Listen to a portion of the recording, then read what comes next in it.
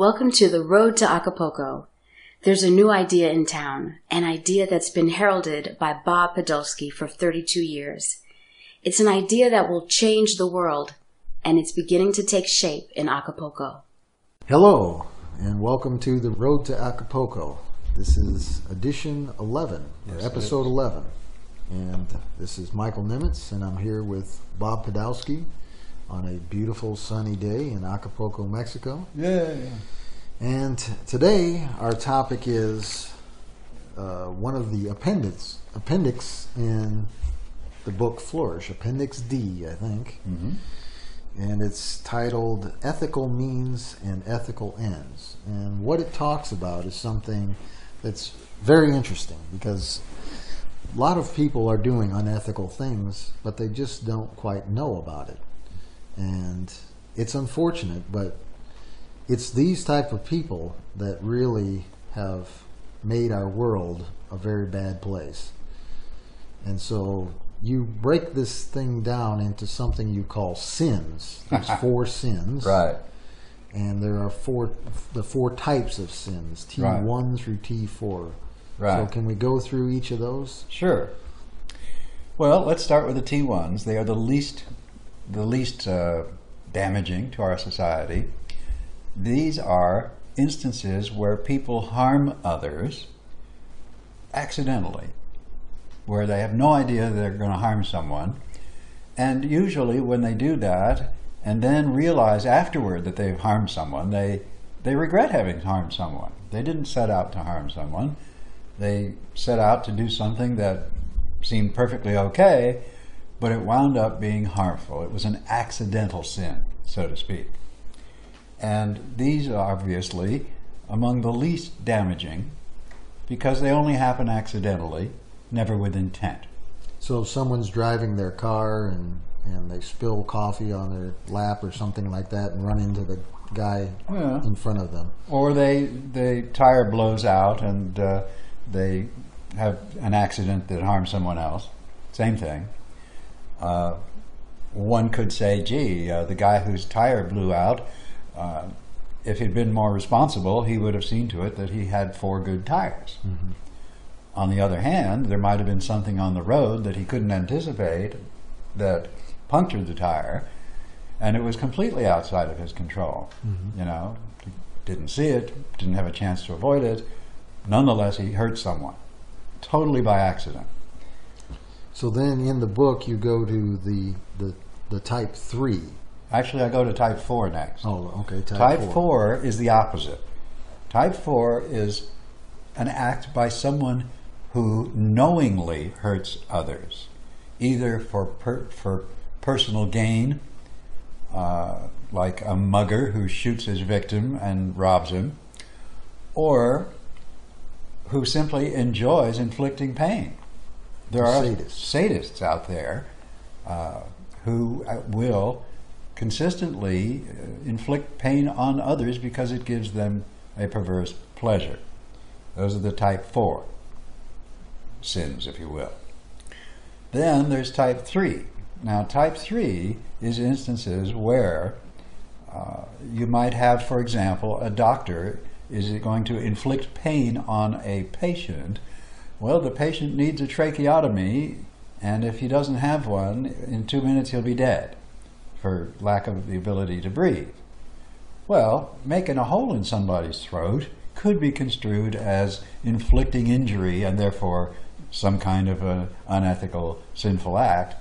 But the practitioner has to choose between, am I going to puncture this guy's throat or let him die? And so it is with a certain regret that the doctor will say, okay, I've got to make a hole in your throat. Sorry, bud. And he goes ahead and saves the guy's life. Mm-hmm. None of those 3 types, 1, 3, and 4, none of those is a big social or societal problem. They are self-limiting, self-correcting. People do these things not wanting to hurt anyone.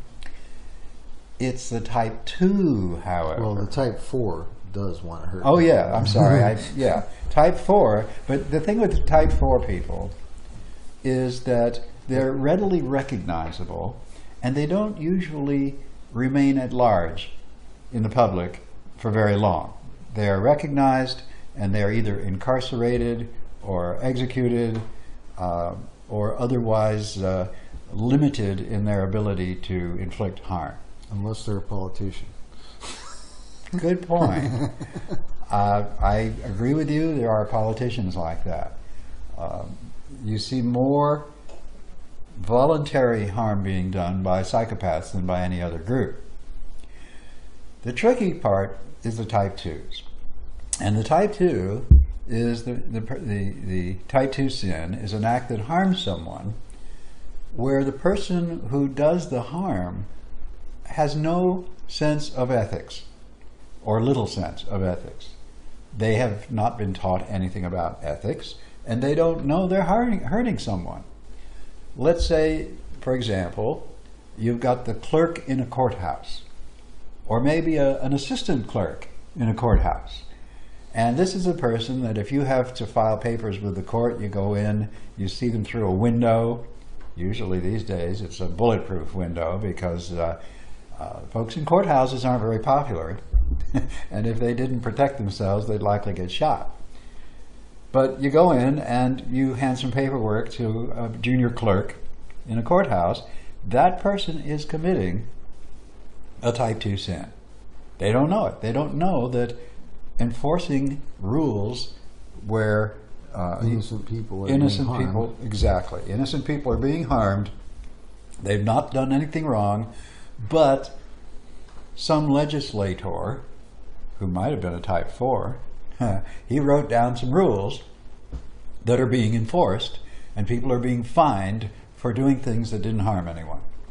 So these people might be considered enablers in a codependent relationship. Yes, that's true. The type 4s basically utilizing the type 2s as their enablers. Right. And infrequently the people who engage in type 2 sins are obedient folk. They obey the laws, even when the laws are highly unethical. They engage in highly unethical acts, but they are good boys and girls, or at least that's where they're coming from. They're being good boys and girls. As grown-ups, they become slaves to the psychopaths. And the psychopaths don't care how many people they hurt. They've been known to hurt hundreds of millions of people. Mm-hmm. So, the type 2 sins are very special. And the reason I say they're special is because they get institutionalized. That the rules by which they do the things they do are written down on paper and approved of by the so-called legislators. They make the rules that enable agencies, for example, to develop regulations that are literally plundering the public. Today, so in most cases, these are all type 2 people. They're all right.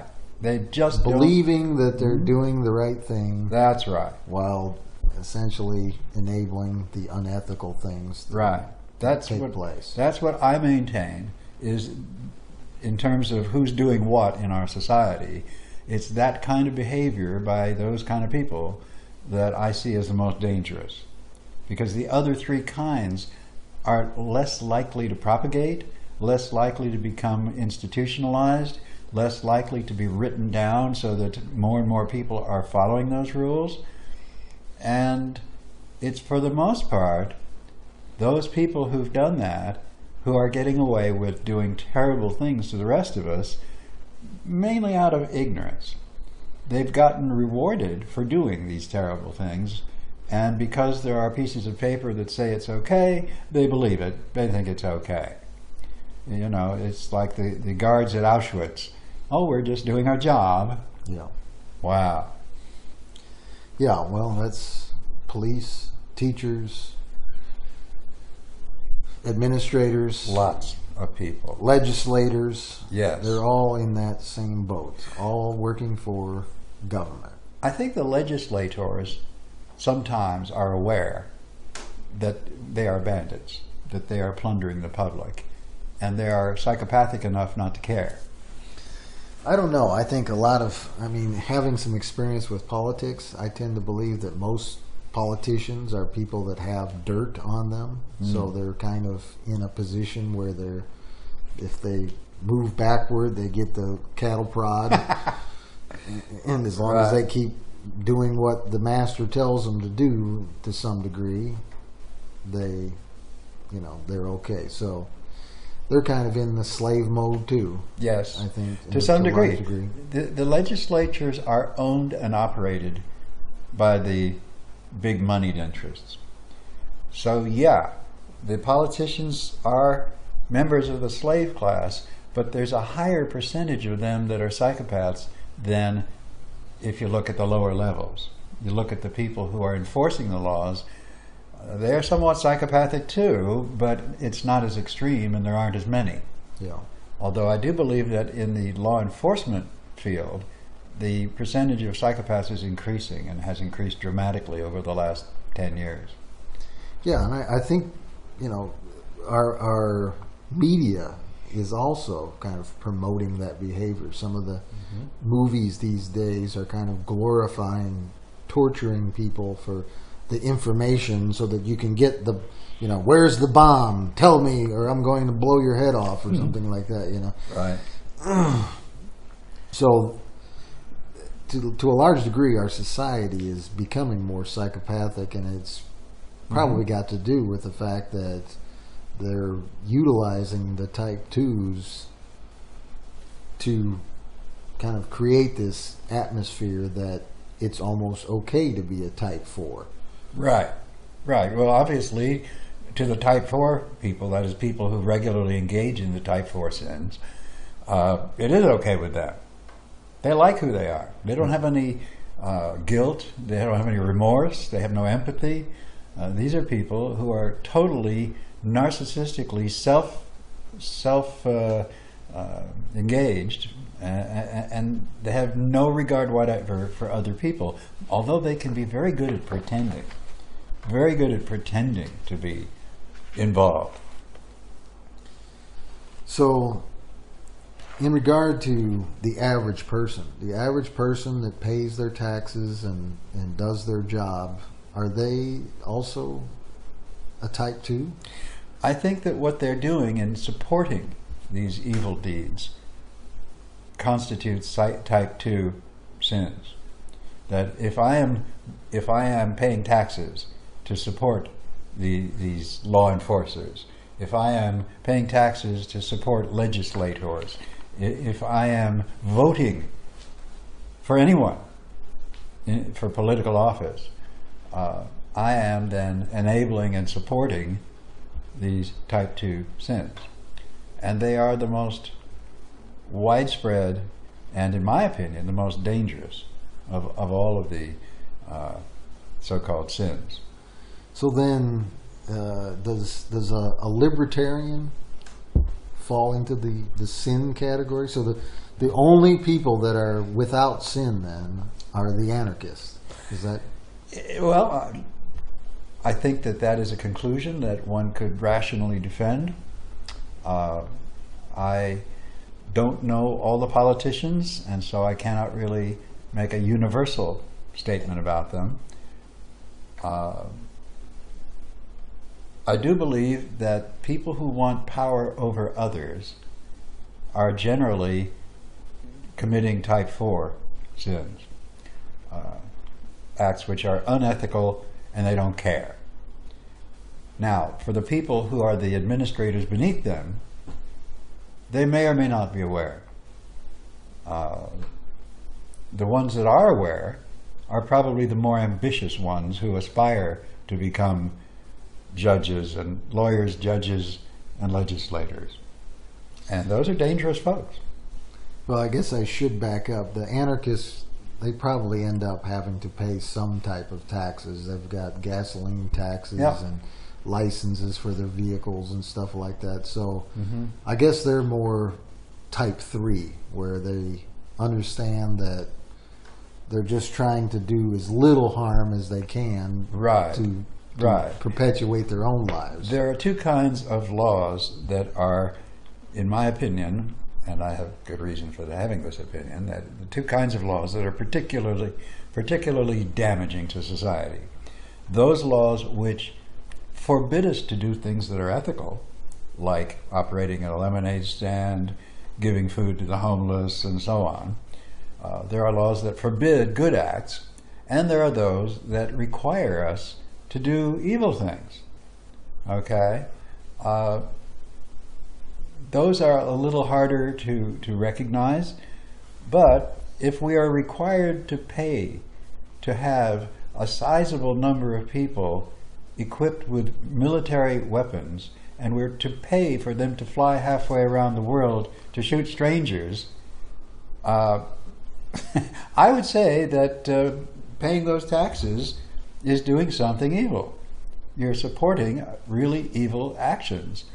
And that, again, that comes down to you might realize that you're doing that and be afraid not to. Yeah. Which camp does that put your actions in? Well, you know that they're evil and you're afraid not to obey the law. And so you choose to obey the law out of fear. You're being coerced. If you're being coerced, then you're, in a sense, you're not a moral agent. You're not actually choosing on a conscious level. You're under duress. Exactly. You're under duress. So the bottom line is as long as we have government, we're all sinners. Almost. By these definitions. Maybe there's a few people that escape that right. live on the very fringes of our society. Right, and life is difficult for such people. I know a few. They are not registered anywhere. They don't have cars with license plates. They probably don't have cars. Well, some of them do, some of them don't. And the ones that do, and who actually drive their cars, are frequently stopped by police and abused. I can only call it abused. I've actually witnessed one of them who got beaten and tased, handcuffed, and taken away to a cage because, well, he actually had valid license plates on his vehicle. It was a wholly different set of circumstances, but he hadn't done anything to anyone. And yet he was treated that way. Yeah. Because actually, in his case, someone out of the blue, a stranger, attacked him in a shopping center. And the owner of the shopping center, or someone who worked for the shopping center, reported it to the police. And after he chased away the guy that had attacked him, then the police came and attacked him. Exactly. It was horrible. But a typical example, though, of the brutality of the bandits that are out there on the road, and the examples of that kind of behavior are more and more numerous. They're very common now. It's very common. If you go online, there's a website, Free Thought Project, I think it is. Oh, there's Cop Block. I know. There's Cop Block also. And these are things that are happening all the time now, and the cops are getting away with it. They are beating people for no reason, tasing them for no reason, pepper spraying them for no reason, and killing them, literally killing people for no reason, and getting away with it. And that is certainly the result of a lot of T4s. In other words, these are people who, if you ask them, is it okay to commit murder, they will say, no, that's not allowed. That's bad. And yet, they'll go commit murder, knowing that it's bad. They don't care. Yeah.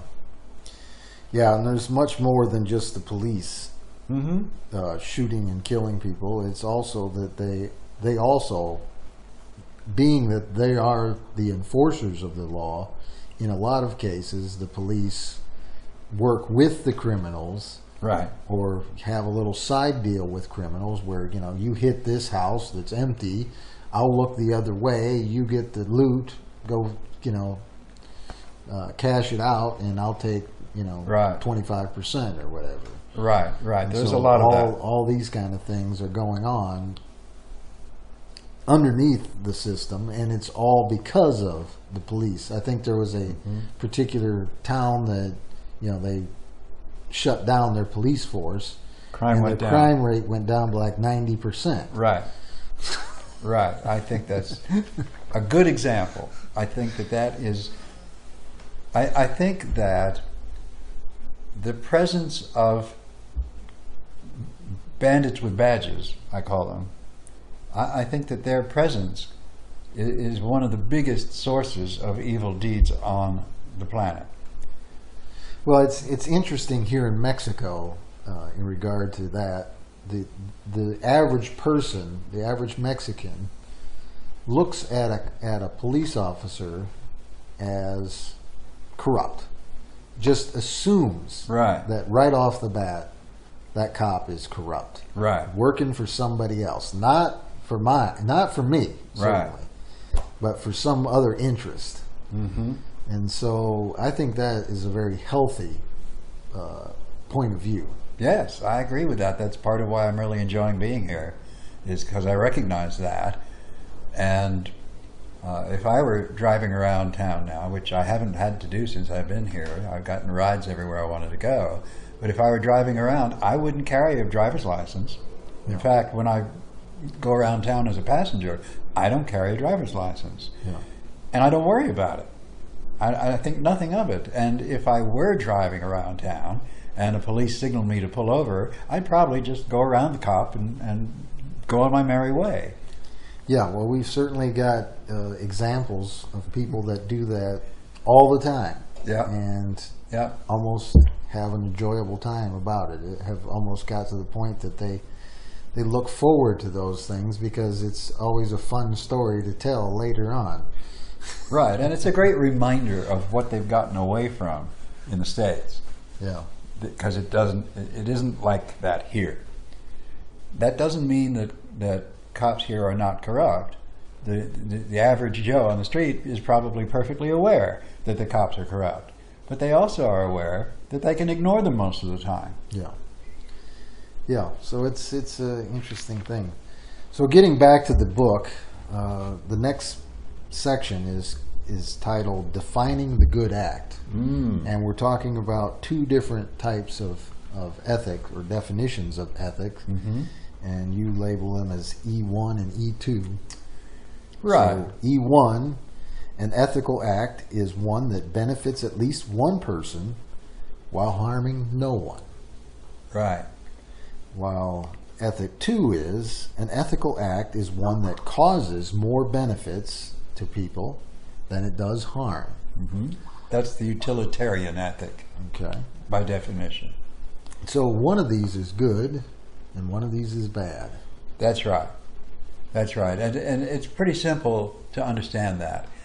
Let's say I commit an act and some people benefit from it and some people are harmed by it. Now, after the act is completed, an independent observer sees the people I've affected. And let's say one person has benefited, another one has been harmed. Does the person observing this know that there was only one act involved? No. To them, it's the logical equivalent of two separate acts. One act was an ethical act that helped someone. The other was an unethical act that harmed someone. Oh. From this, we can get that an act that does both includes or is logically equivalent to an act that harmed someone. Because if you take those two acts together, one is harmed, the other is not. Oh. So the conclusion I draw is that an act that says this is okay, an ethic that says this is okay, is basically saying it's okay to harm people. Well, I don't agree with that at all. I believe an ethical act is one which increases truth, awareness, love, or creativity for at least one person, including the person acting, without limiting or diminishing any of these resources for anyone. Because if it did limit or diminish one of these resources for anyone, then the act would be equivalent to an act that does both. It helps someone and it harms someone. And an act that harms someone is unethical by definition. So I don't go along with the utilitarian ethic at all. And yet it is the ethic that is used to justify government for most people. Most people say, oh, well, we got less bad stuff going on this way than we would without government. And of course they have no proof of that. There's no evidence of that. And if anything, the evidence shows the opposite. That in the absence of government, that people are much more likely to thrive and flourish than they are in the presence of government. The whole notion that government is good for the public is a lie. So then going beyond that section, then we've got what you titled the historic proof. Okay. And the first part is values and beliefs. And in that you have a example of a plant. And its value is sunlight. And its belief is turning towards the sunlight will benefit. Give it more. Right. Without harming anyone else. Right. Right. So even a plant has a built-in ethic in that sense. That plants look to better their condition. They will compete. And the one with bigger leaves that are positioned closer to the sun and are more perpendicular to the rays of the sun is the one that's going to win the competition. And evolution has favored such behavior. And so most plants today, not all of them, but most of them, actually respond to the sunlight with that level of awareness. Very good. So in regard to the plants, right. Similarly, if we can look at our own behavior, what we value, we can, if we have a valid belief, then we will get more of what we want. Right. Versus if we have an invalid belief, we essentially end up putting ourselves in the position of a plant that doesn't get sunlight, or turns away from the sunlight and dies. Right. Right. It's really important in order to have an optimum life as an individual.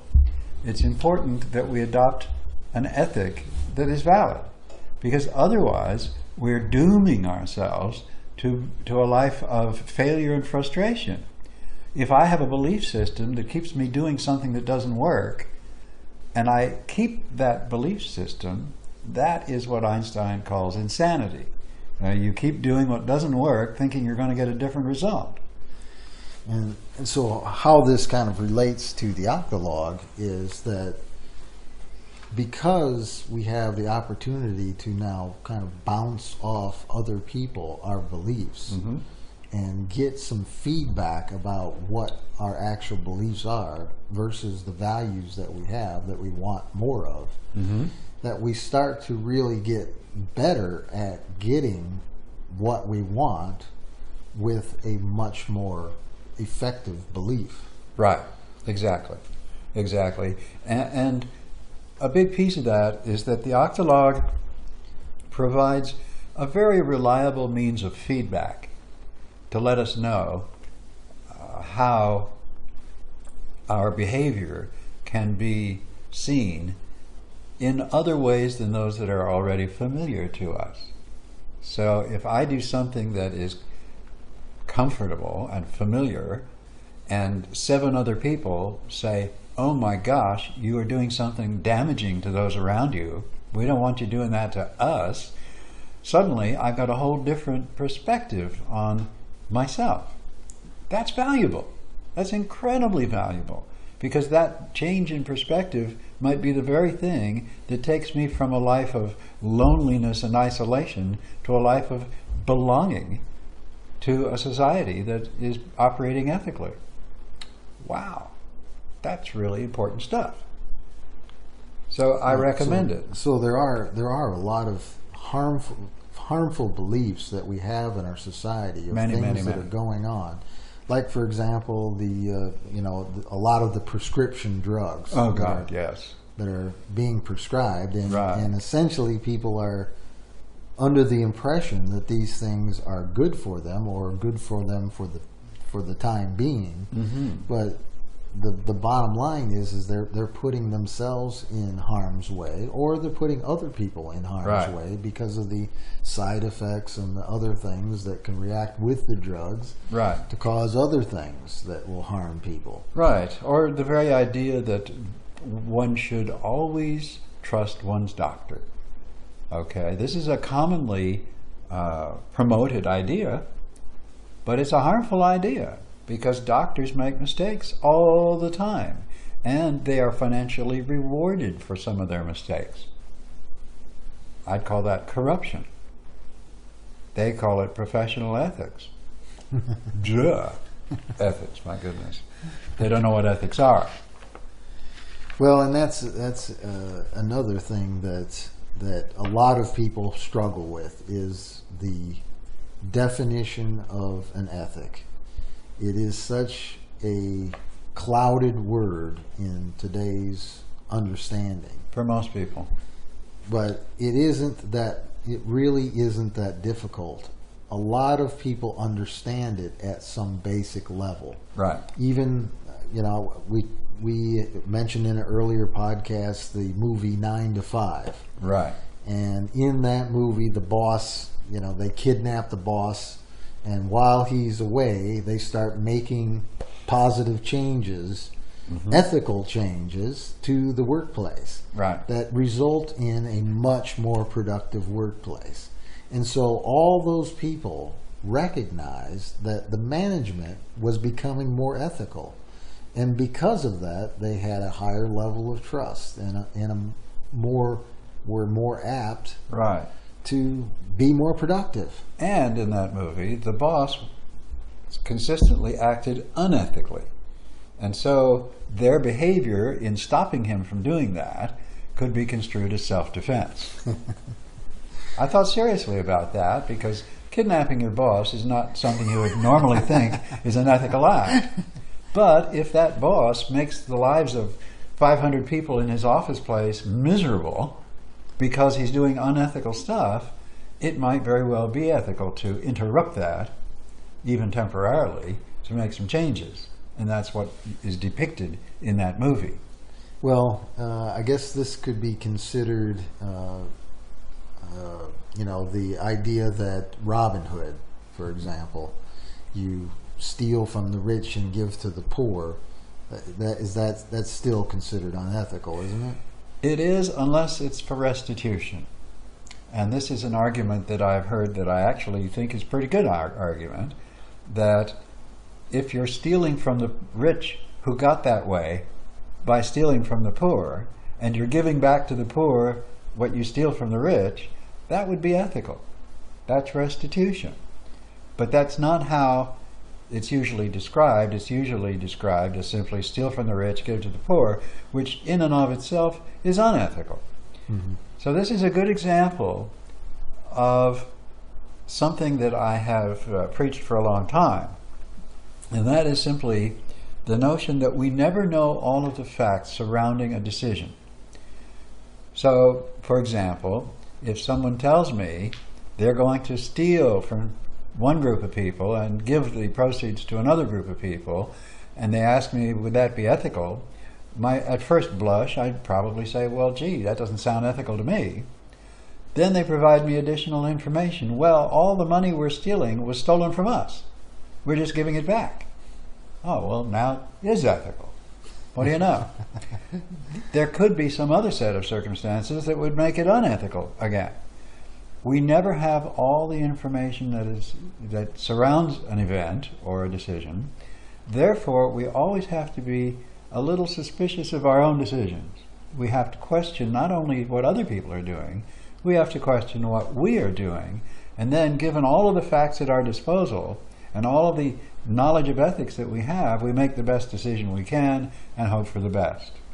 So in the circumstances where a Octologue would exist in the place of Robin Hood, and the 8 people had to decide is it ethical for us to steal from the rich and give to the poor? That would be an interesting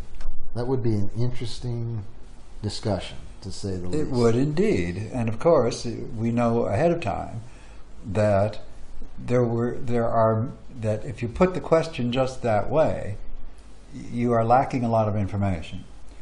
So people in the Octologue, being intelligent beings, otherwise, there probably wouldn't be in an Octologue, but being reasonably intelligent, they're going to be asking these questions. Well, where did these rich people get their money? What did they do to us? Can we identify the victims? Can we give back the money that they stole or defrauded us out of? And if so, do we have receipts of that? Do we have a record? Do we have a proof that that money was actually ours or right, theirs? Exactly. How do we make those decisions? And so there's a lot of discussion could go into that, and I'm guessing that the outcome would be that we would decide there are some rich people for whom that would be an appropriate response, and some not. The ones who made their riches by providing the public with better products at better prices, those people deserve what the wealth that they have. Whereas the ones who've literally defrauded those around them, the bandits and crooks, that would be good to take away what they've got, give it back to the people they stole it from. Well, I think, if I was in that Octologue, I would have a problem with the stealing part, the actual theft, even though it was from somebody that had stole it.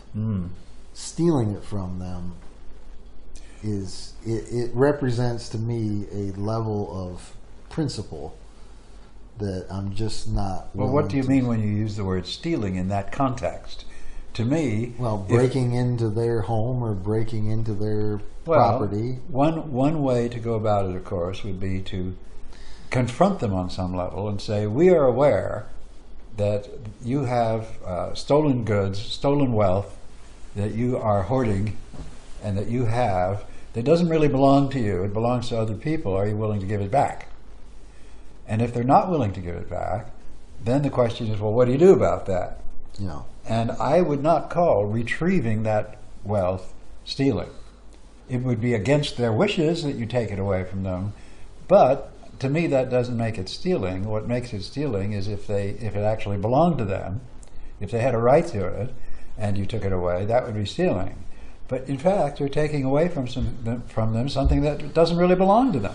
Well, let's say, for example, it was like you had some level of proof that what they had taken was yours or was theirs, the poor people. I can give examples of that. Then you could essentially hire a collection agency then. Well, how would the collection agency function?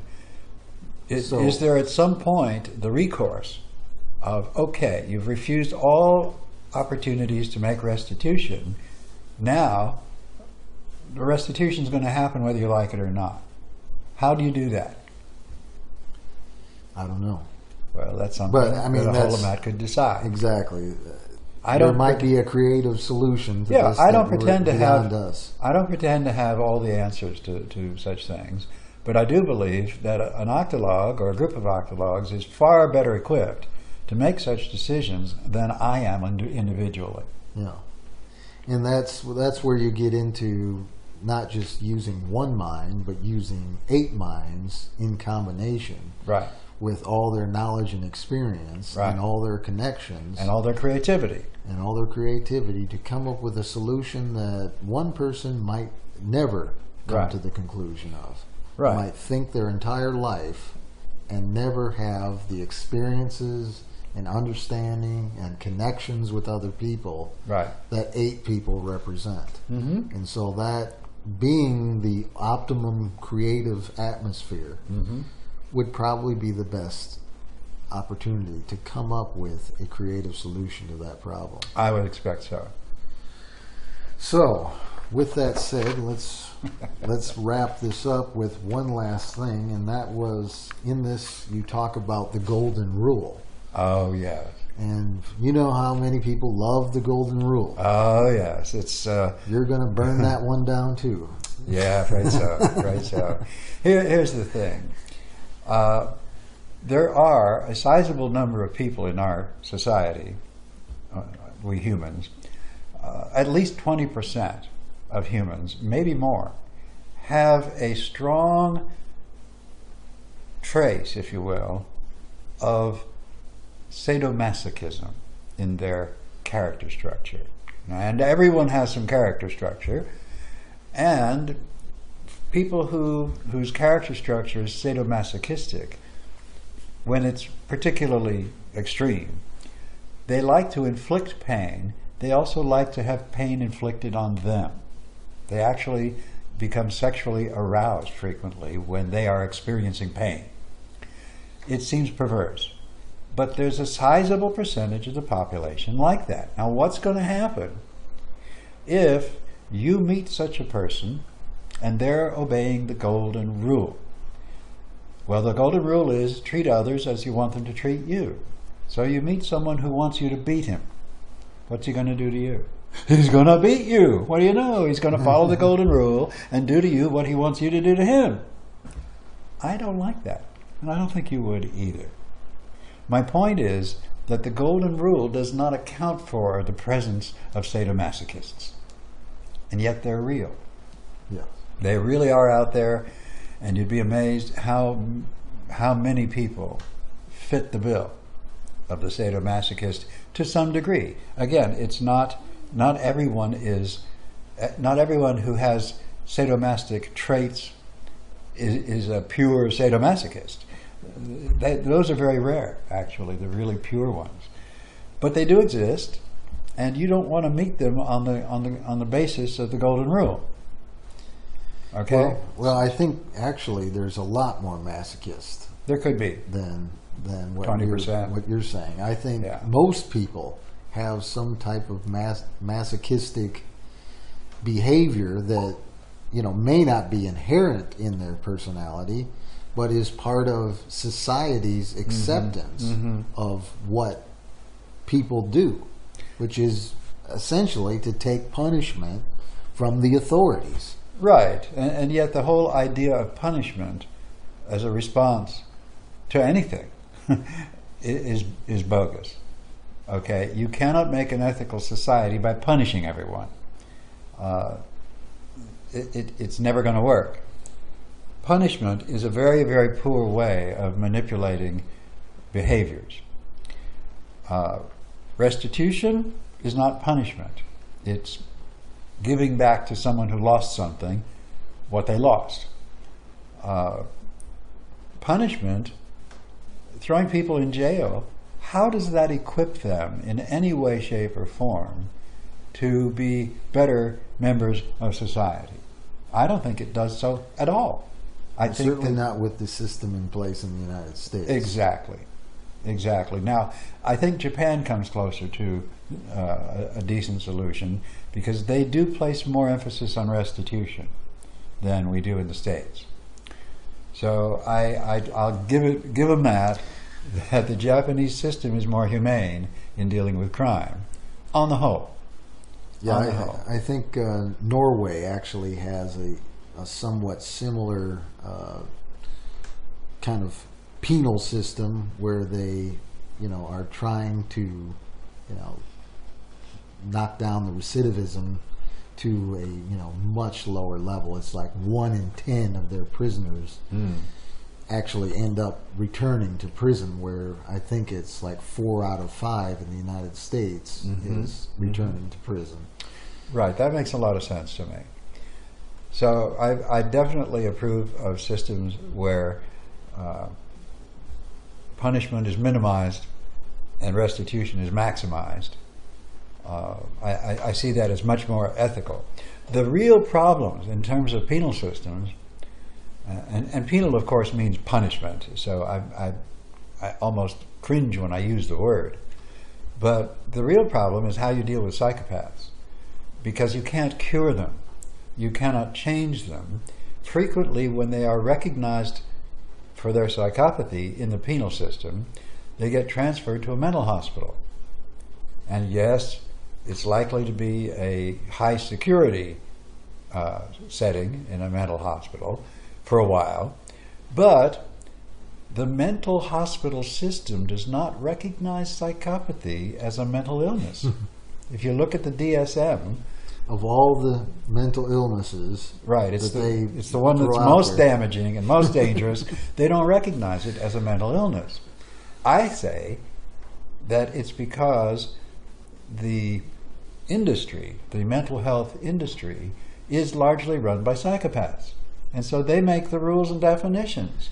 That's certainly an interesting point, Bob, and I would love to fact check that one. Okay. There's a book on it. Is it really? The book is by R.D. Laing, L-A-I-N-G, Laing. I doubt he's alive still, but he was a British psychiatrist, and he was schizophrenic. And so he's one of these few people who is schizophrenic and a high achiever. A bit like John Nash, who was depicted in the movie A Beautiful Mind. At the end of the movie, he's going around doing his business as a creative mathematician, and the people that he was hallucinating the presence of are still there. He sees them. They follow him around, but he ignores them. And because he's no longer interacting with them or believing anything they're trying to tell him, he's leading a fairly normal life and becomes a Nobel Prize winning mathematician. Mm-hmm. Well, that's great. And to some degree, we can all do that sort of thing. But when it comes to the psychopath, the people who run the mental hospitals are sufficiently psychopathic themselves that they basically have refused to call psychopathy a mental illness.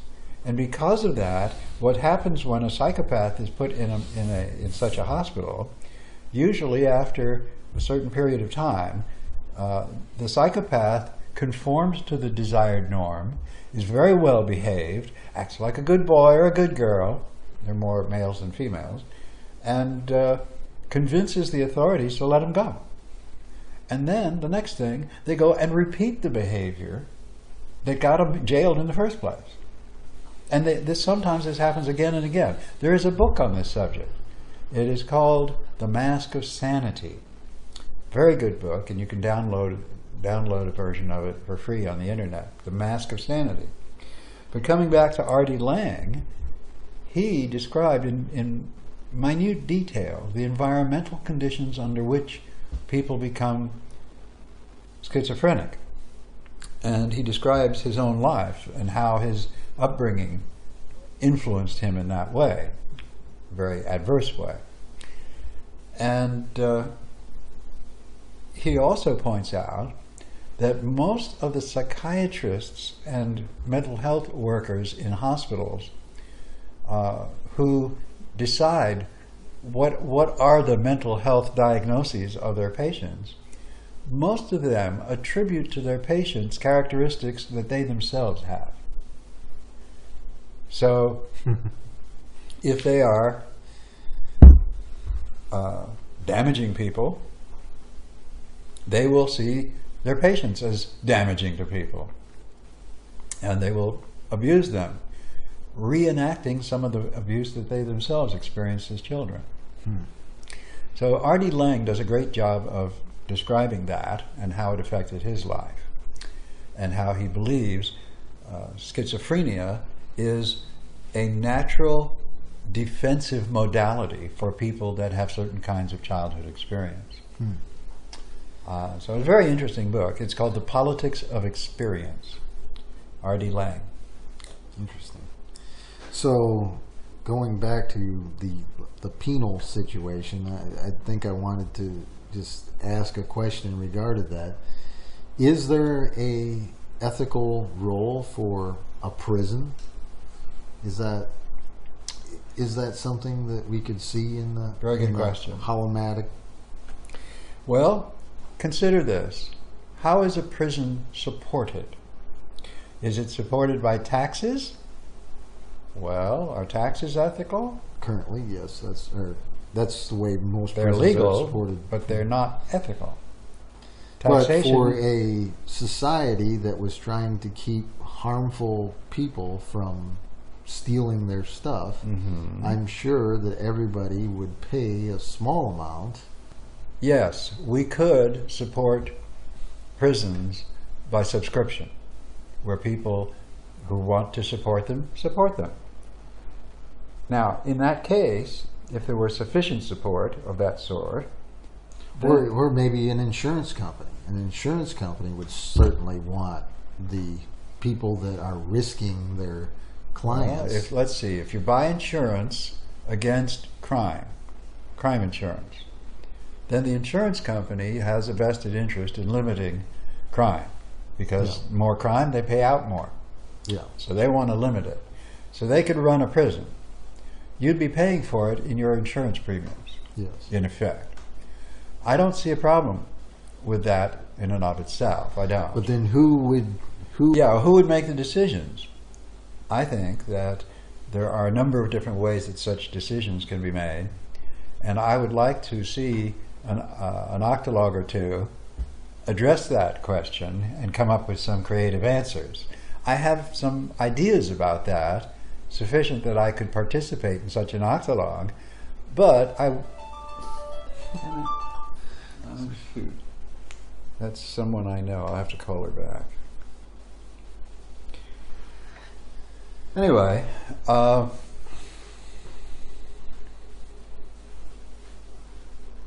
participating in an Octologue. Yeah, I could see participating in an Octologue that addresses that kind of challenge, but I don't see myself competent to come up with an answer on my own. Again, it's a problem that I am confident can be solved, but it's not one that I would trust to any one individual, or maybe not even to a small committee. Maybe that's something that a whole group of Octologues would work on together or in parallel, and then combine the results to come up with the best answer. Where it gets really interesting is in the case of where the criminals are psychopaths. The question becomes, what are you going to do? You're going to support those people? And at what level are you going to support them? So, the question is then, how much support are we willing to pay for these prisoners? Right now, keeping a prisoner in a prison, on average, if you look at the average across the country, across the states, you're looking at $50,000 a year to support a prisoner. And they have gymnasiums, and they have television, and they have libraries, and they get health care, and they have all kinds of perks that a lot of people not in prisons would love to have. And I think that before supporting prisons, we ought to have one or several Octologues, maybe a bunch of them, deciding just exactly what is our obligation as citizens to support people who have been habitual criminals, especially the ones who are incapable of changing, that is, the psychopaths. The question is very relevant, is, well, how much are we going to give them to keep them from preying on us? Well, I think for the large part, the business enterprises, the insurance companies would be the ones that actually make those decisions, because it's really the risk that they're insuring against. So for a large part, I think that you would have, more than likely, an Octologue or a holomat of Octologues that deal with that particular issue in the most efficient manner. I think that would be true, assuming that insurance companies are run that way. I think that would be a very good way to make those decisions. I think it would be very important from an ethical standpoint for the insurance company, holomatic or otherwise, to be aware that it is ultimately their customers who are paying their premiums, who are paying for the prisons. Yes. And given that that's so, there is a question of, if someone is going to be unwilling to change, like a psychopath, and we can determine who's a psychopath. That's a doable proposition. Once you determine someone is psychopathic and isn't going to change, what level do you support them at?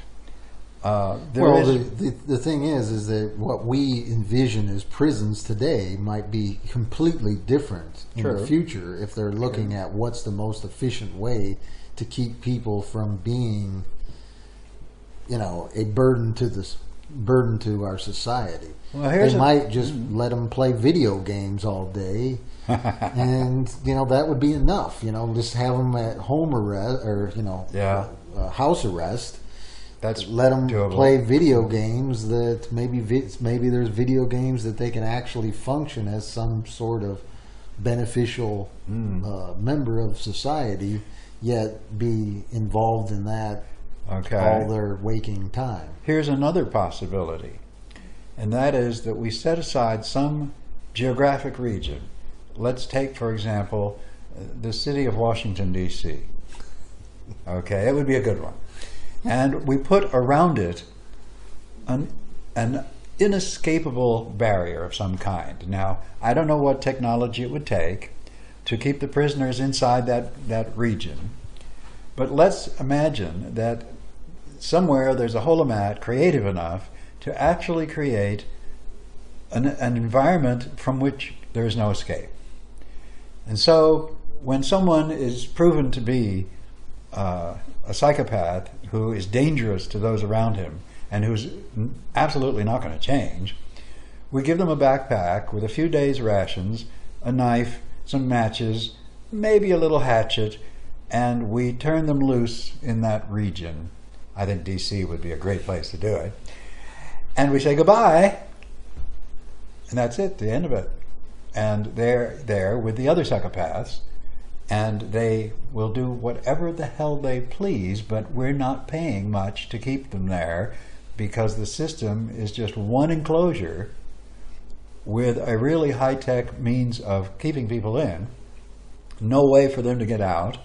We have things in place so that they cannot be flown out. They cannot be rescued by helicopter and so on. Mm-hmm. But we have one very secure, limited area, and they survive or they don't, and it's none of our business. They deal with each other. The only victims available to them are other psychopaths. I think that would be a beautiful way to deal with this, but we don't have that technology in place yet, and we don't have the public awareness yet to put it in place. That doesn't mean it can never happen, though. Well, until then, I would think that Octologues and a group of people with an ethical purpose could probably come up with something that we can't even envision. Probably. But I think it's much more creative.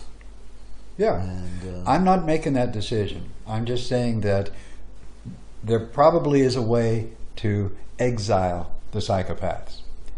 It might look like what I described. It might look like something completely different that I can't even imagine. I don't care what it is, but I want to minimize the public expenditure on supporting psychopaths. And who knows, maybe someday we'll find a way to cure them of their psychopathy without lobotomizing them, hopefully. There is a movie on that subject, by the way. It was called, let's see, what was it called? It was a British film, Clockwork Orange. Oh, okay. Okay, that was a case of someone who basically had his brain modified in order to keep him in line. I suppose that's probably more humane than killing people. If you can change their mind and make them harmless, that's probably a more ethical thing to do. It might be less ethical than exile, but less expensive also. Yeah. But the other alternative, you could essentially give them a choice. Then at that point, you could give them the choice of surgically removing their psychopathy, or death, letting them fend for themselves in an island of death. There you go. There you go. So there's a number of things that could be done, and I leave it to other people to figure that out. But I do believe that the most dangerous breaches of ethics that we have today are those that are institutionalized. And I do believe that most people don't realize that, and if they did, those problems would go away. Yeah. Again, it's a matter of education and cultural evolution. Yeah, so in conclusion, zooming out to the big picture, based on the information that you've brought to us, most people are effectively sinning because of the circumstances of the institutionalized unethical behavior. Right. That practically everyone is somehow involved in this. Right. And really the only way out of this circumstance, in this really kind of box that we're in, is getting rid of government. Right. And becoming more responsible and creative. Getting rid of hierarchy generally. It goes a little beyond government. It means getting hierarchies out of corporations, getting hierarchies out of every kind of institution. I think that just doing away with hierarchic government, it will be a big step, but in and of itself maybe not sufficient. Well, when you grasp the idea that the decisions will be ethical, mm-hmm. and when people start to understand that that's not that great of a leap to do, but that they can work with their friends and neighbors to get that done. Right. It almost becomes obsolete. The hierarchy becomes obsolete. Exactly. It just isn't as efficient. It doesn't make people as creative as the Octologue does. Exactly. And therefore it just can't compete. Right. And so it will just die on the vine, just like the plant that turns away from the sunlight is going to die. It's going to die, where the plant that turns toward the sunlight is going to live. Right. And that's what the Octologue really represents. Thank you. A better belief system. Yep. Well, I think we'll end on that note. This has been very helpful to me to help me to clarify my thinking on these subjects, and I thank you for meeting with me and for doing this podcasting that we're doing. I'm having fun with it, and I'm hoping our listeners are too. Please let us hear from you. You can email me, Borisher, Borisheir, @yahoo.com. You can even call me up on the phone, 561-542-5800. I'm open to receiving phone calls, and I'll be happy to talk with you if you have questions. So let's keep it together. Let's keep doing the Octologue thing. Let's keep questioning, and pretty soon we're going to have an ethical society that it will encompass us all. Well, and if you're looking for a place to find that, it's the road to Acapulco. Amen.